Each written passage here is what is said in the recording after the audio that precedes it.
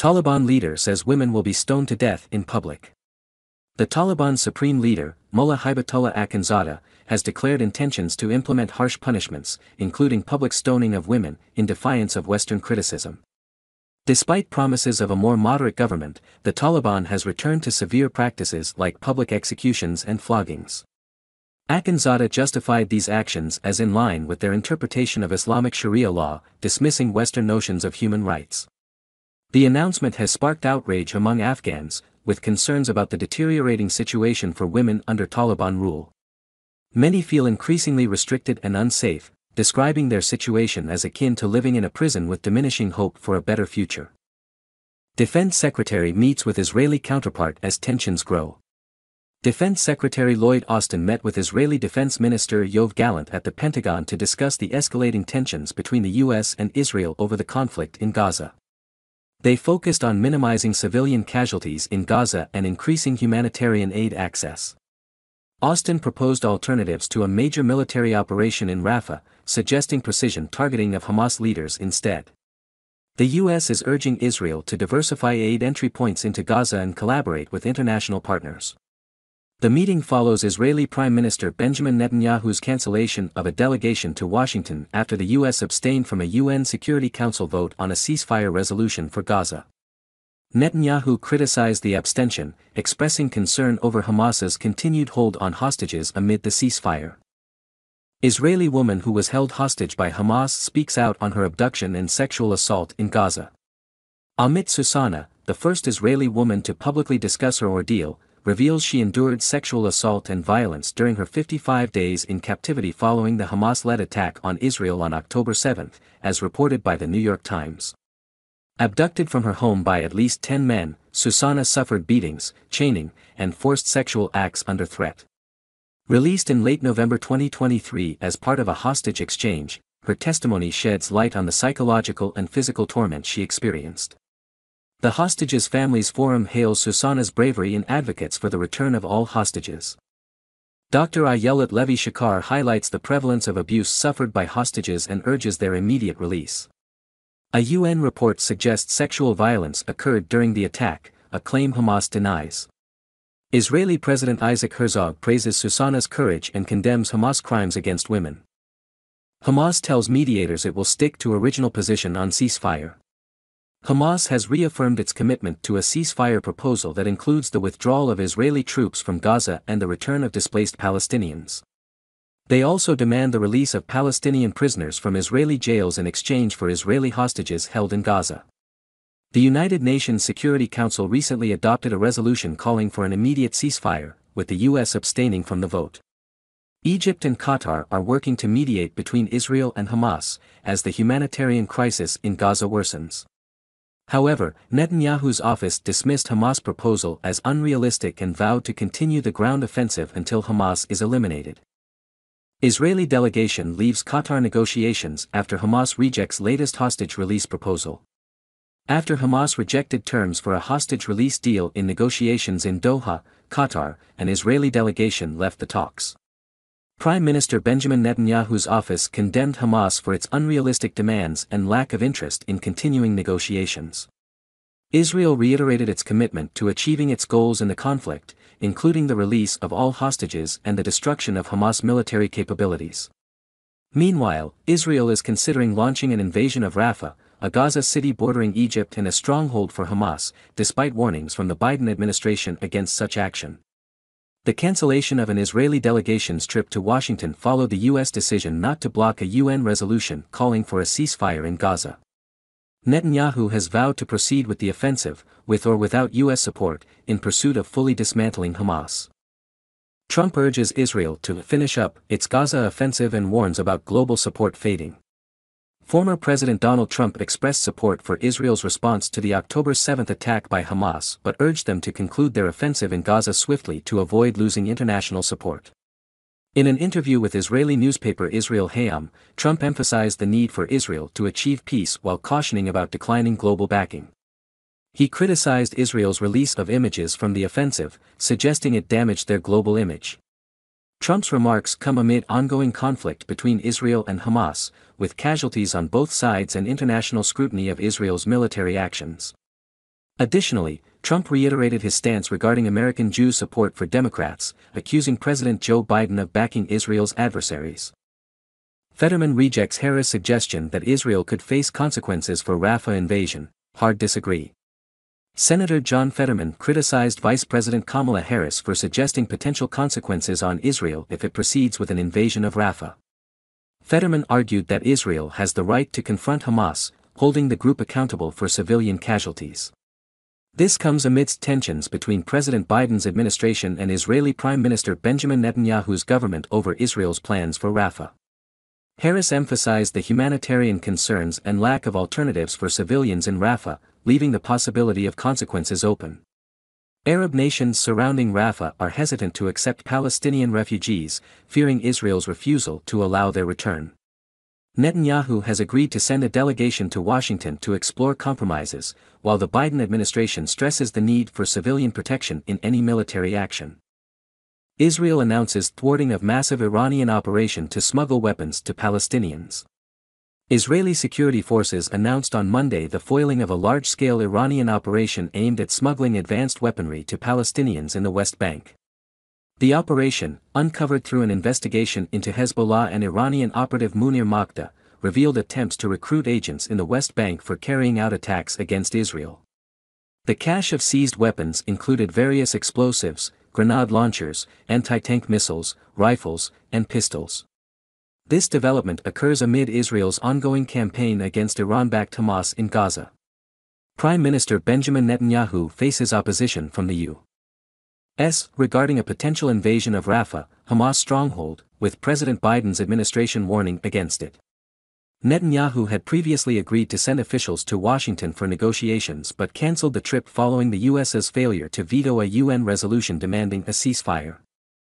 Israel-Brazil crisis over Lula Holocaust mention blowing over, says Israeli ambassador.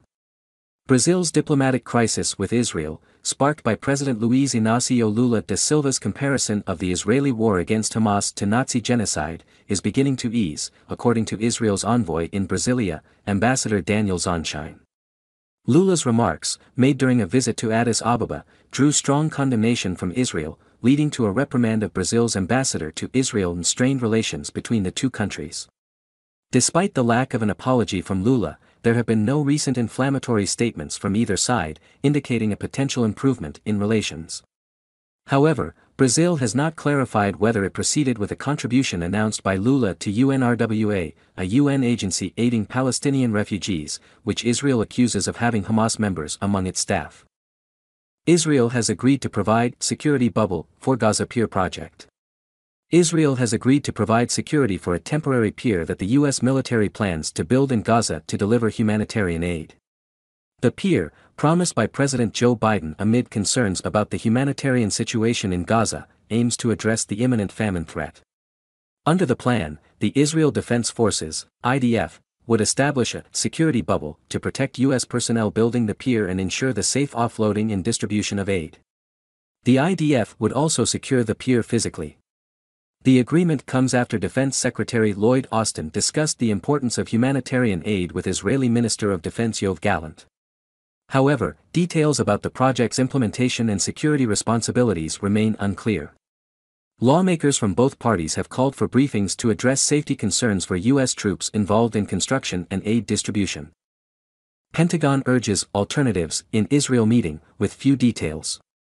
Secretary of Defense Lloyd Austin expressed concern over the high civilian casualties in Gaza and the humanitarian crisis during a meeting with Israel's defense minister, Yoav Gallant. The Israeli invasion of Gaza, aimed at Hamas, began in the north and has now targeted Rafah in the south, where many civilians are sheltering. The potential invasion raises humanitarian and diplomatic concerns, including strain on Israel's relationship with Egypt and the flow of aid into Gaza. The U.S. is involved in efforts to address the crisis, including plans to construct a pier for humanitarian aid delivery and discussions on alternative approaches to the situation in Rafah. However, tensions arose earlier when the U.S. abstained from a UN resolution urging a ceasefire, leading to the recall of Israeli negotiators from talks in Qatar and a halt to planned visits to Washington. Despite these challenges, both countries are engaged in ongoing dialogue to address the situation in Gaza and seek ways to mitigate civilian suffering. Lebanese Sunni militant group head says coordination with Shiite Hezbollah is vital to fight Israel. Al-Jama al-Islamiyya, a Lebanese Sunni political and militant group, has joined Hezbollah in fighting against Israel on Lebanon's border. They cite Israel's actions in Gaza and strikes on Lebanese areas as reasons for their involvement. The group coordinates closely with Hezbollah and Hamas, with whom they share similar ideologies. Despite historical tensions between Sunni and Shiite sects, cooperation between these groups is rare but has strengthened in the current conflict. Al-Jama al-Islamiyya's armed wing, the Far Forces, has claimed responsibility for attacks on Israel, resulting in casualties. They emphasize self-reliance in weaponry and deny receiving external support. While they are not seeking to replace Lebanon's political figures, they assert themselves as partners in building institutions and generations. UN Security Council for first time demands Gaza ceasefire as US abstains. The UN Security Council passed a resolution demanding an immediate ceasefire in Gaza, marking a significant shift as the United States, Israel's ally, abstained from vetoing it. The resolution calls for a ceasefire during the Islamic holy month of Ramadan and emphasizes the release of hostages seized by Hamas in October, which triggered Israel's military campaign. While the resolution drew applause and calls for implementation, Israeli Prime Minister Benjamin Netanyahu expressed disappointment, vowing to continue the war until the hostages are freed. Hamas welcomed the resolution and indicated willingness to engage in talks on a prisoner exchange. Despite the resolution being non-binding, U.S. officials expressed disappointment at Israel's cancellation of a delegation visit to Washington and reiterated their stance against a potential Israeli assault on Rafah. Russia's attempt to push for a permanent ceasefire in the resolution was unsuccessful. Countries at UN rally behind expert who accused Israel of genocide. Francesca Albanese, the UN Special Rapporteur on Human Rights in the Palestinian territories, asserted to the UN Human Rights Council that Israel's actions in Gaza amount to genocide, urging for an arms embargo and sanctions against Israel. She accused Israel of having genocidal intent in targeting the Gazan population. Her remarks received support from numerous countries, mostly Arab and Muslim nations, advocating for sanctions and condemning Israel's actions. However, Israel and its ally, the United States, rejected Albanese's assertions, labeling her mandate as biased against Israel. The EU called for independent investigations into the allegations but recognized Israel's right to self-defense. The conflict's death toll was cited, with Hamas's attack on Israel leading to significant casualties on both sides. Colombia threatens to break ties with Israel if it doesn't comply with a UN ceasefire resolution. Colombian President Gustavo Petro threatened to sever diplomatic ties with Israel if it does not comply with a UN Security Council resolution calling for an immediate ceasefire in the Gaza Strip. This threat came after Petro celebrated the resolution's approval and urged other nations to suspend ties with Israel if it doesn't halt its military offensive in Gaza. Israel responded by vowing to continue protecting its people and accused Petro of supporting Hamas terrorists. Relations between Colombia and Israel have cooled since Petro took office, with Petro describing Israel's actions in Gaza as genocide and suspending military purchases from Israel. This deterioration in relations jeopardizes Colombia's defense capabilities as it relies on Israeli companies for maintaining its fleet of jets and for military communications equipment. Pompeo rips U.S. decision at UN, says it thrilled Hamas. Former Secretary of State Mike Pompeo criticized the Biden administration's decision to abstain from a UN Security Council resolution calling for a ceasefire in the Israel-Hamas conflict, stating that it pleased Hamas and other adversaries of the U.S. The resolution called for an immediate ceasefire during Ramadan and the release of hostages held by Hamas. The abstention upset Israel, leading Prime Minister Benjamin Netanyahu to cancel a government delegation's visit to Washington. White House spokesperson John Kirby defended the abstention, citing the absence of key language condemning Hamas in the resolution but affirmed ongoing support for a ceasefire and hostage release. IDF strikes dozens of terror targets in Khan Yunis, Gaza, raids Al-Amal hospital. Israel continued its military operations in Gaza, targeting dozens of terrorist sites, including Al-Amal hospital, and claiming to have killed Hamas fighters. The IDF emphasized precision to avoid civilian casualties. A UN Security Council resolution for a ceasefire during Ramadan was passed unanimously, with the US abstaining. The resolution calls for an unconditional release of hostages and increased humanitarian aid to Gaza. The U.S. abstention caused tension with Israel, leading to the cancellation of a planned delegation visit to Washington by Prime Minister Netanyahu. U.S. Embassy in Paris issues security alert for Americans in France after Moscow terrorist attack. The American Embassy in Paris has issued a security alert for U.S. citizens in France following a terrorist attack in Moscow. Heightened security measures are expected in public areas, including tourist sites, public transport, and places of worship. The French government raised its national security alert to the highest level after the attack in Moscow, where radical Islamists killed 139 people at a concert hall. Italy has also increased security around Holy Week observances leading up to Easter. Both countries will increase surveillance and checks, particularly in crowded areas and sensitive targets. Pope Francis has a busy schedule of events in Rome and at the Vatican during this period. France will soon deliver 78 howitzers to Ukraine to meet Kiev's urgent needs, Defense Minister says. France has announced plans to deliver 78 Caesar howitzers to Ukraine and increase its supply of shells to meet Kiev's urgent need for ammunition amid Russia's invasion. Defense Minister Sébastien Lecornu revealed an agreement among France, Ukraine, and Denmark to finance the howitzers, aiming for quick delivery. France also plans to deliver 80,000 shells for 155mm guns this year, up from 30,000 since the war began. Additionally, France is participating in an initiative led by the Czech Republic to identify available stocks of gunpowder and ammunition outside the EU. This initiative seeks to provide 800,000 artillery shells to Ukraine, with at least 18 countries participating. Lecornu emphasized the need for European countries to reduce reliance on the U.S. for security, especially amid concerns about potential changes in U.S. policy towards NATO and Europe's security. The move comes as efforts to secure new funds to arm Ukraine from the U.S. have stalled in Congress. Ukrainian missile attack hits Russian warship and reconnaissance vessel, Navy says. Ukraine's Navy has announced that a missile attack struck a Russian naval reconnaissance vessel and a large landing warship, which Moscow captured from Ukraine during the annexation of Crimea in 2014. The strike, which occurred during an attack on Crimea over the weekend, targeted the Konstantin Olshansky landing ship with a Neptune anti-ship missile, rendering it non-combat capable. Another vessel, the Ivan Kurs reconnaissance vessel, was also hit. This attack is part of Ukraine's efforts to counter Russia's Black Sea Fleet, using naval drones and missiles to inflict damage. The Konstantin Olshansky, previously a Ukrainian warship, was captured by Russia in 2014 and was being prepared for service against Ukraine before being struck. Ukraine has destroyed 4 out of 13 large landing ships belonging to Russia, with others undergoing repairs. The ongoing battle in the Black Sea is crucial for Ukraine's efforts to maintain access to international markets for its exports despite Russia's attempts to impose a de facto sea blockade. Ukrainian Navy says a third of Russian warships in the Black Sea have been destroyed or disabled. Ukraine has dealt a significant blow to Russia's naval capabilities in the Black Sea, sinking or disabling a third of all Russian warships in just over 2 years of war, according to Ukraine's Navy spokesman, Dmytro Pletenchuk. The latest strike occurred on Saturday night, targeting the Russian amphibious landing ship Konstantin Olshansky in Sevastopol, Crimea, which was previously part of the Ukrainian Navy before Russia annexed Crimea in 2014. The attack, carried out with Ukraine-built Neptune missiles, also damaged Sevastopol port facilities and an oil depot.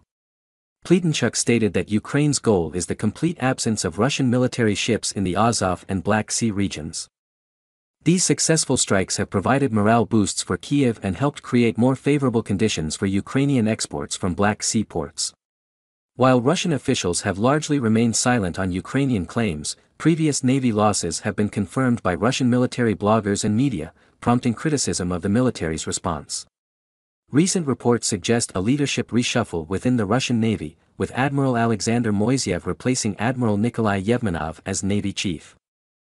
Ukraine ramps up spending on homemade weapons to help repel Russia.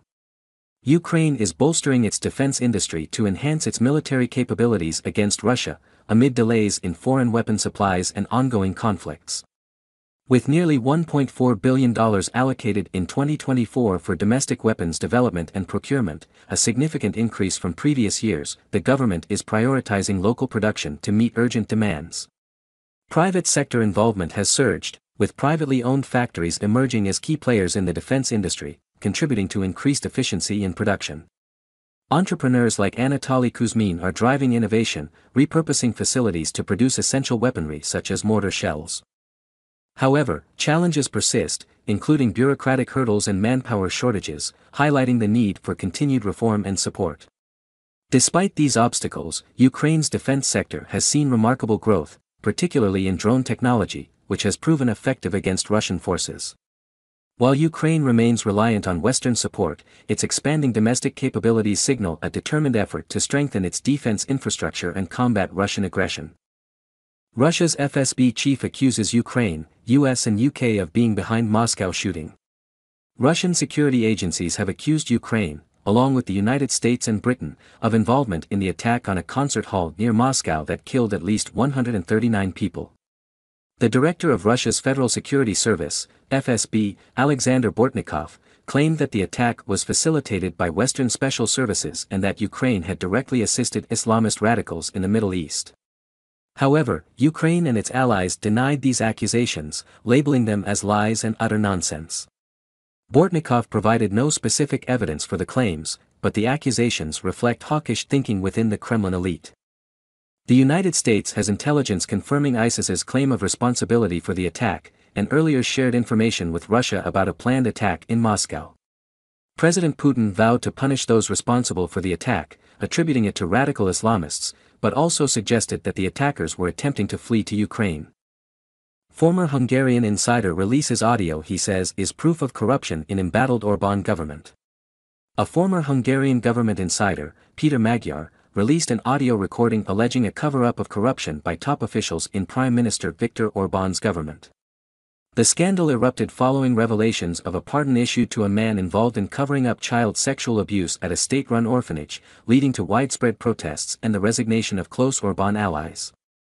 Magyar's recording features the voice of former Justice Minister Judit Varga discussing the removal of evidence from court records to conceal corrupt activities. Varga accused Magyar of domestic violence but did not deny her presence in the recording. Magyar, who has previously accused the government of corruption, plans to establish a new political party to challenge Orbán's grip on power. He has targeted Antal Rogin, another Orbán ally, and called for the government's resignation. Thousands of demonstrators gathered in Budapest demanding independent investigation into the alleged corruption and the resignation of the Attorney General. Magyar's rise highlights growing discontent with perceived corruption and autocracy in Hungary's political system.